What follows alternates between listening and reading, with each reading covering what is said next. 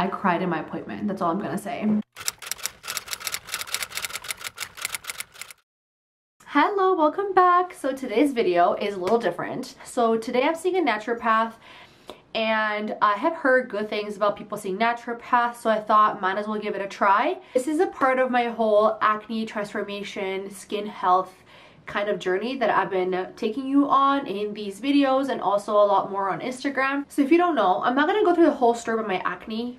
To try and get rid of my acne, I have done a lot of like toxic things, like using really bad like St. Ives scrub back in the days, being very harsh with my skin, picking up my skin, all of that. I've also tried some prescription stuff. I was on antibiotics at one point. I've tried different prescriptions.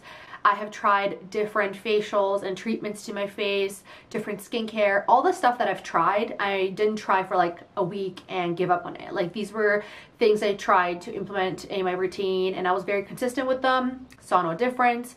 So I want to get to the bottom of it as much as I can. So today is like a part of that journey. I have been very consistent with my facials, and although I've seen the texture and kind of quality of my skin improve, there's still persistent acne. Like, for example, look at this mess right now. It's these really bad red pimples.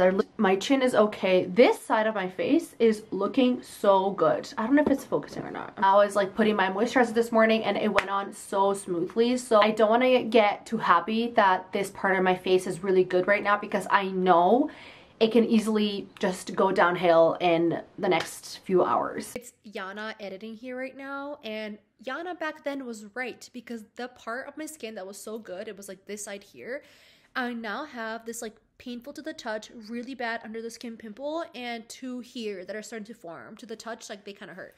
So I was right. I'm so sick of this, you guys.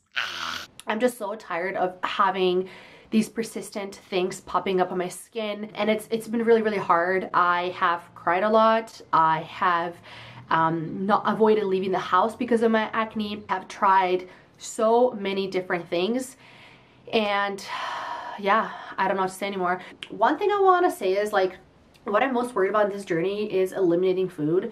For me, real talk, with my background with my eating disorder, and really trying to get back on track with honestly like fueling myself and being healthy and eating things in moderation and healing my relationship with food has been really hard. It's honestly, this journey started literally 11 years ago, and I'm still struggling. So for me, eliminating foods, like eliminating dairy, eliminating gluten, for me that is really hard to do. For that point, I'd rather have acne than cut out dairy.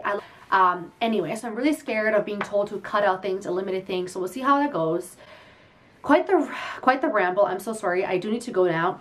My whole thing with like getting better for myself and getting in a healthy routine for myself, I'm really hoping it reflects on my skin, but I'll follow up with you once I'm done. A few hours later. Naturopath follow-up. So I cried in my appointment. That's all I'm gonna say. I'm jokes.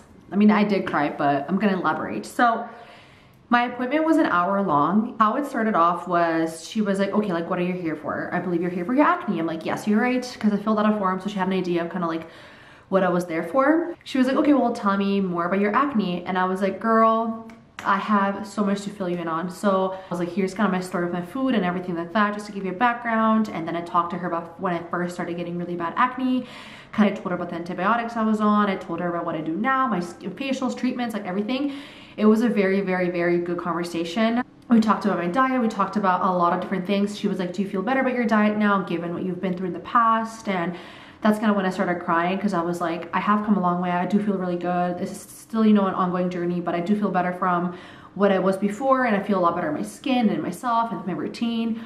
And first thing she said was like, I don't think this is a diet thing. You eat very balanced, which I try to do. Like, she was just like, I don't think that's the problem. The first thing I asked her was like, do you think I should cut out dairy? And she was like, knowing your past with restriction and your eating disorder, I don't think cutting out dairy, cutting out a whole food group is the best thing to do. She was like, that would be very like last resort. There's a lot of things we can do beforehand. So her whole thing, which I really appreciate and love, is about adding things to your life and your diet, not really taking away. So yeah, we had a really long conversation, and she checked like my stomach. She put like did some like pressing stuff on it.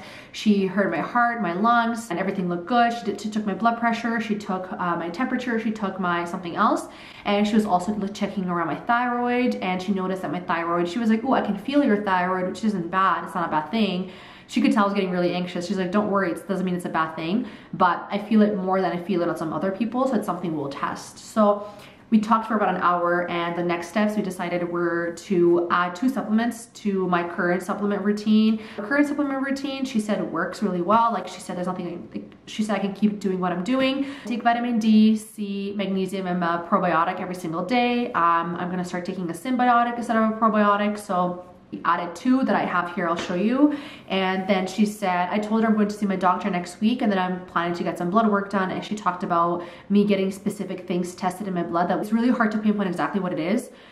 First of all, we're gonna be testing my testosterone and then DHEA sulfate.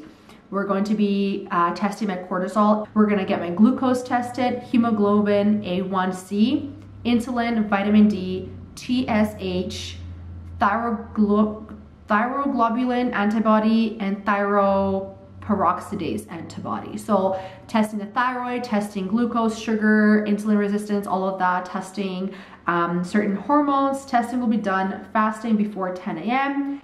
And she said to follow up after I get the test done. This is called Candibactin. She told me to take 2, she took me to take 1 capsule twice daily. This is what it is. So this is, I believe I'm taking this for my gut. I forgot exactly for what it was. There was a lot of words in that conversation. And the second thing I'm taking, it's called NAC, and for lung health. So this is it. I'm adding these 2 supplements to my rotation. And then we also discussed a few other things. I literally have my laptop because she like took notes and like sent it all to me. I told her about the magnesium I take, and she said to finish up the bottle, but I should be taking magnesium glycinate next. So once I finish the supplements I have now, I'm gonna buy that magnesium instead of the one I have now. She said the one I have now, one of the 3 things that are in it are really hard to absorb in your body, and I was like, should I just throw it out? She's like, no, like I don't think you should throw it out. That's a waste. Like definitely you can finish it, there's no harm, but change it up once you're done. So for nutrition, we talked about, she was like, nutrition, you seem to be eating good, you're working on your relationship with your food.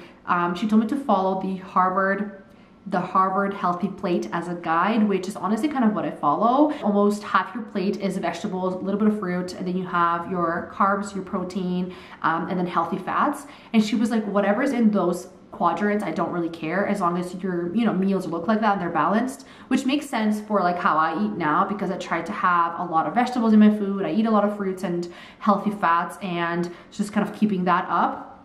She also told me to take flaxseed, so 2 tablespoons a day. So I'm going to buy purely just flaxseed and add that to my oatmeal, add that to my smoothie. And then third, which is what I started doing recently, and I love that she said this, I guess it is true, TikTok taught me this, spearmint tea. I believe it's good for your hormones. I don't know exactly, I'm not a professional, but I've been drinking spearmint tea every single day in the morning. She told me to do 3 cups a day. So spearmint tea, those are the kind of things. So it's very easy because I'm adding in supplements.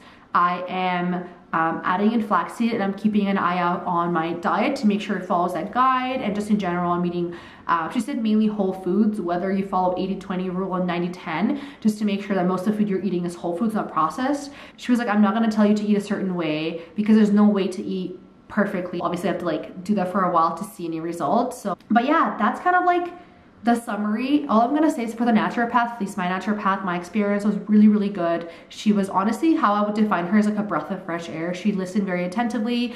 Honestly felt like therapy at one point, because I was just crying and sharing everything related to the topic. I wasn't just like oversharing. And she was very understanding, and she made me feel very comfortable. And she was like, wow, you seem to have come a long way. I'm very proud of you. And she made me feel very comfortable. Otherwise, yeah, we'll see kind of what's next. But yeah, thank you so much for watching. I just got home, so I want to go to the gym. I've been procrastinating it all day. I want to say thank you so much for watching. If you haven't subscribed yet, please do. I have a lot of sit down videos planned out. I have a lot of vlogs coming, but okay, I'm gonna go. Hopefully the next time I talk to you, it'll be better. Okay, thank you for watching.